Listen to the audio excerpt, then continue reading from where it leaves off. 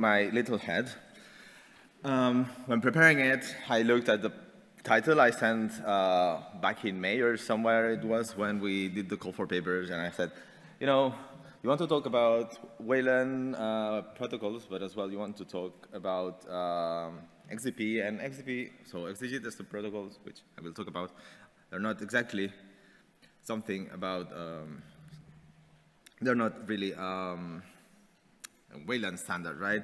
So I went about, okay, let's send an email to the organizers and ask them to change the name of my presentation to the program because it's not entirely right. So I went, yeah, it should be something like talking to apps on Wayland, right? Like what we're doing, like David was saying, was let's be talking to the apps. That is much more understandable. But then on Wayland, we're not talking about apps, right? Like there's a lot of things that your compositor is going to be talking about. So it's not really apps we talk about clients, right? And then we were already on a very weird title that doesn't make any sense to anyone that isn't in my little head, like I said before. And then I said, all right, let's like forget about this thought and just keep with the original title. It's not 100% precise, and don't worry. I already introduced myself yesterday. My name is still the same, and I am the same person, more or less. So we can move on from that. Like David was saying, we're still transitioning from a slightly similar but not entirely state where we are in X11. Many of you still are on X11 normally. Okay, let's do the little game that you all love. Raise your hand if you're normally using Wayland nowadays. See? It's probably 50%. So when you have this feeling that everybody's still using X11, it's not really the case. I understand that we are these special ones in charge of actually making this Wayland thing happen, but I guess that you catch my drift.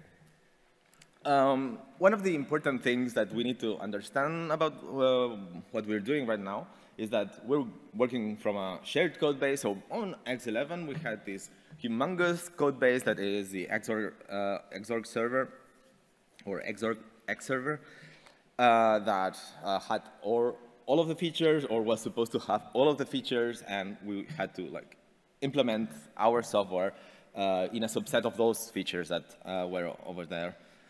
So we're moving from that, from this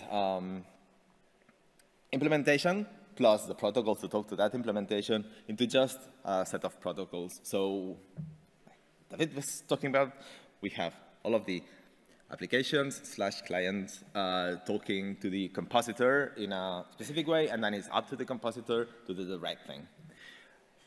This is important in many ways. It's important because we get to standardize what we do, but also we get the freedom as a compositor to do the right thing, and by the right thing being whatever Queen/Plasma developers want to do, because we know better.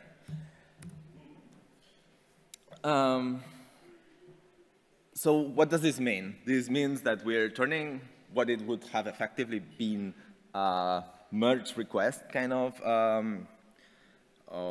conversation. I mean, it's still merge request, it's still Git implementation details. But before you were discussing over C code, right? Or how a feature is talking about the graphics card, it's talking to the different applications, right? You had to also get this implementation right for everyone. Otherwise, you would have messed up. And we've all seen these kind of problems, especially those of us who were trying to make things work a little bit more, well, on the development side. Like, it's not like everything was roses over there. And now, since we're not talking about an implementation itself, but we're talking as compositors, we have this conversation about how our application is talking to the compositor and back. Which is a slightly different conversation, right? Like, you have to be thinking in terms of which features you have, which features you mean to be supporting, which features others want to do, right? And like this spitballing of new protocols that you should be having. There's, for example, right now, the one about the virtual desktops, right? Like, virtual desktops, one could think it's a simple concept, but it's also something that, since it's virtual, it can mean anything to anyone, right? So if you want to standardize that or this kind of thing, you need to. It's well, freeing to everyone, and everybody can do their own thing, but it's well, constraining enough so that it has an actual meaning, right? Because if you do a super generic protocol, then you're actually not well, generalizing anything. And I'm not gonna say it's easy. In the end, is well, hackers like us talking to each other, which is well, often not the nicest picture, but it has worked quite all right, and I think that we're doing great. Why didn't it change? It changes on my laptop. Whoop, whoop. Well, there you go. So what I want to talk to you about today is the well, the upstream I did for 2 specific protocols or implementations. On Wayland, I will base myself on the experience of upstreaming the XDG activation protocol, which David flew by. And then on the XDG desktop portals, I'm going to focus on the global shortcuts, which was merged only last week, and it's not even entirely deployed just yet. But well, it's there, so I'm going to take that win and present it at the Academy. This is my awkward sketch of how this communication would work, right? Like I was saying before, it's not just Queen with apps. We have Queen with the XDG desktop protocols, for example. They can be talking. You can have other daemons, for example, running on your system. Queen can be talking to them as well. Effectively, this Wayland thing is a socket that you listen, you send messages and receive them from, much like you would do in an HTTP server or something like that, right? And then you have the apps. The apps could be sandboxed, which I try to symbolize with a box, but they don't have to be, and they sometimes are not. And something we actually do leverage in Plasma as well is that if you don't sandbox something in a specific way, you can even give some clients specific privileges, like you wouldn't let everyone do screencasting of your system, but if I really, really know you, then you get to have that privilege. This is very, very roughly what a Wayland protocol looks like, and this is what people will be discussing over. I try to make something stupid here, but so you get an idea of what I'm talking about. We don't need to understand it. You don't need to feel like you have to understand it. But basically, what you would be seeing here is the protocol, which would be a number of objects, an interface, which would be an object, and then there's requests, which is a method, and an event, which is a signal, and they all can have arguments, right? Like this is the big picture. I think that it's maybe understandable enough so that we see what we're talking about. Now, when do we want a new protocol? So there is not like a black and white kind of thing. It is a continuum, and also we have a number of different IPC systems on Linux. We have dbus, we have well, Wayland, we have X11, XCPs, etc., and we have, well, others, right? We're going to want a protocol when we want to leverage this connection that we already have between the compositor and the application. I think that this is one of the most important things. Like, the compositor already has a connection with an application, and if you are talking things that are important in the context of that community, of that relationship, it does make sense, right? Like, for example, we can think about if Queen wants to talk to PowerDevil, like the power management system, we could be talking about it through dbus, which is how we've been doing these kind of things. We could have a Wayland socket over there. Does it make sense for us to be implementing it through Wayland maybe now if the dbus position is there? Well, are we, does it make any sense to use a one-to-one relationship with PowerDevil if everybody else is also talking to PowerDevil, like we're using PowerDevil as a service, for those of you don't know. So I would say not, right? I think that the best way to see how we're using protocols anyway is to look at the protocols. So up there you can see the ones that we're keeping for ourselves because we're selfish people. And down there you can see the ones that we're all working on together Obviously, and as discussed earlier, our own will be always more specific and targeting to a very specific kind of feature. Probably also things that need more like tight handling and making sure that there's no information getting leaked. Whereas the generic ones, they're all more complex, I must say. Like I showed and was talking about how simple Wayland protocols are. Some of the standard ones are easily like few thousand of lines of XML code talking about signals back and forth. It can be complex, but you get the idea. Now, instead of talking about how to use a protocol, I'm referring to you to the presentation I did on LAS 2020. But if you don't watch it and have no intention, the short version would be, there is this tool that you pass the XML code into it and produces C++ code that you can call and does the right thing. You need to tune it a little bit to make it work with the rest of our things, but it's fairly simple. Actually, if you look at how we've been doing it in KD over the last few years, we've actually gotten quite better in that we used to need big loads of, sorry about that, of code to do one Wayland protocol implementation, and now with a few tens of lines, you can do it. Like I still remember the first times I was talking about this with Martin Graslin, and it kind of felt super, well, hard.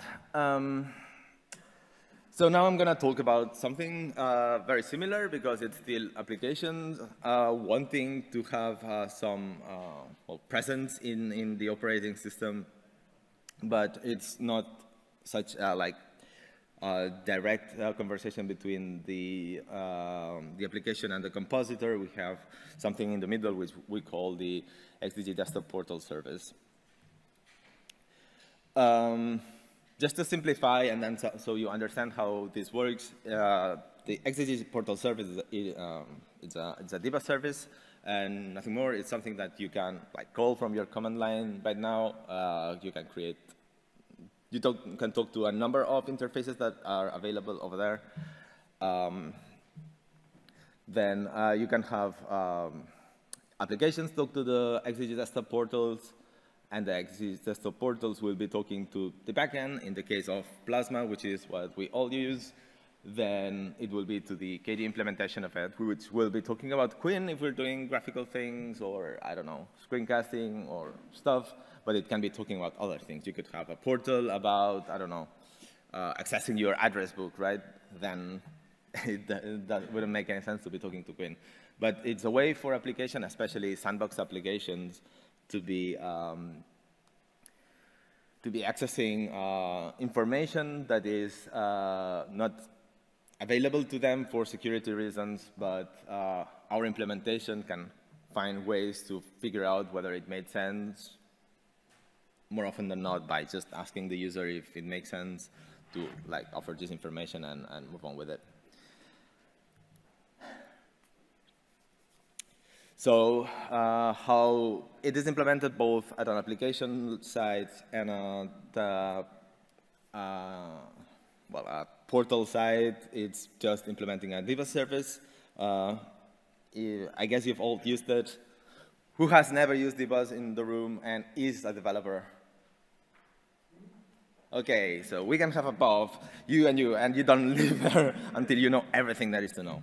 I'm joking, but we can look into it if you find it interesting. But otherwise, it's fairly simple, right? I was saying it's just implementing this debug thing.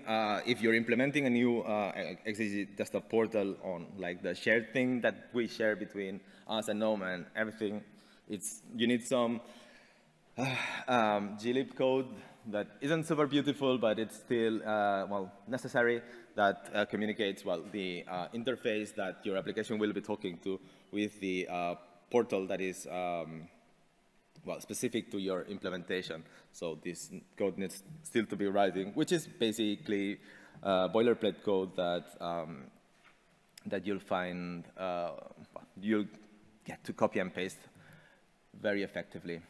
So yes, as you can see, it's easy. Is it scary? No. Well, maybe a little bit. But you don't need to be like put off by that. It's something that that needs to be doing sometimes. And I think that if we are in the right mindset and if you see that the use case is there, it's something you should be doing.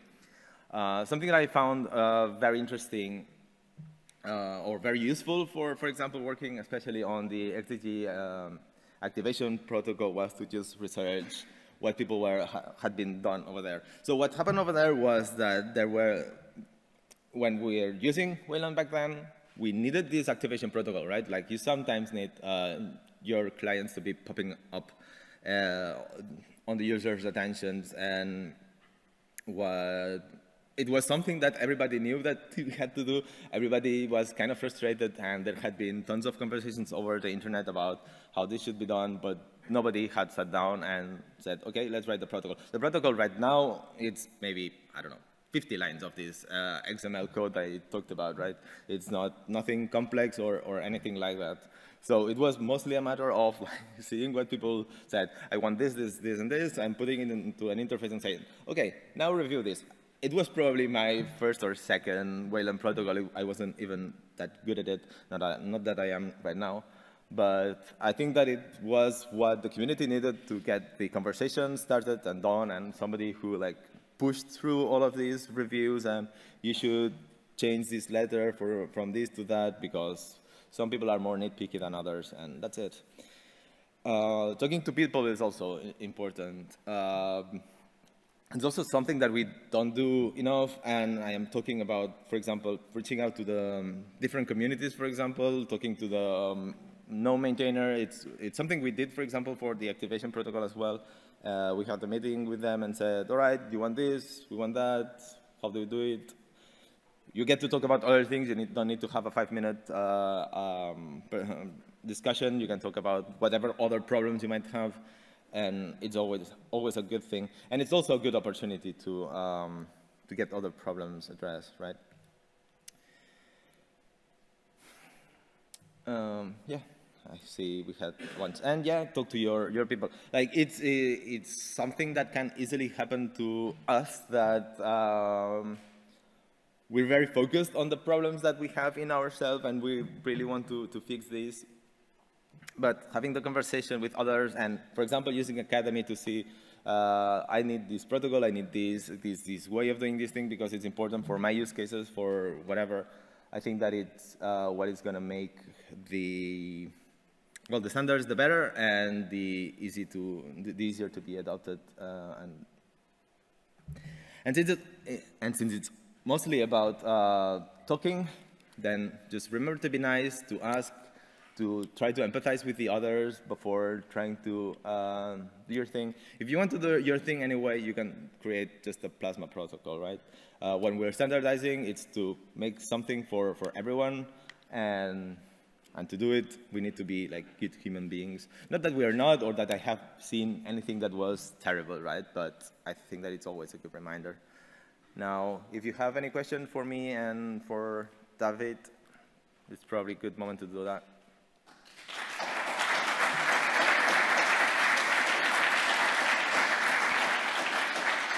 Come up, David. One thing I realized is that many times the protocols, before they are standardized, they are... I don't understand anything. No, the sound is really bad. It's a bit echoey, and I don't really understand. So, yeah? No? Yeah? Try again. Yeah, let's try. So, before a protocol is made standard, usually there's an implementation that only Queen supports. And many times, there are 2 competing implementations, or even 3. For example, Wake cannot position itself on the top of the screen on Genome, but Wake can But Wake won't work on Plasma, and Wake can. So there are two protocols, two different protocols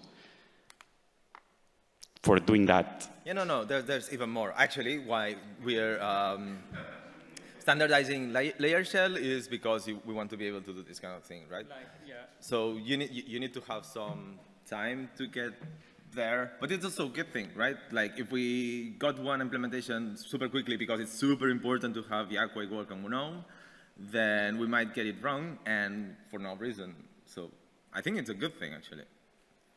Well, I'm worried that it will fragment the desktop. I mean, it certainly has fragmented the community of sliding from the top terminals, but if it's for the best of the community, I think that we can do it.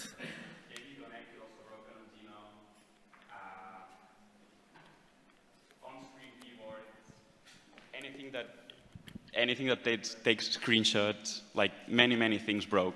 Well, I mean, it's a good thing, like screenshots. Do you really want every application to be taking screenshots of your application? That's what we're running away from. We don't want every application to be spying on what our users are doing. So like, it's very on purpose that we don't have these features.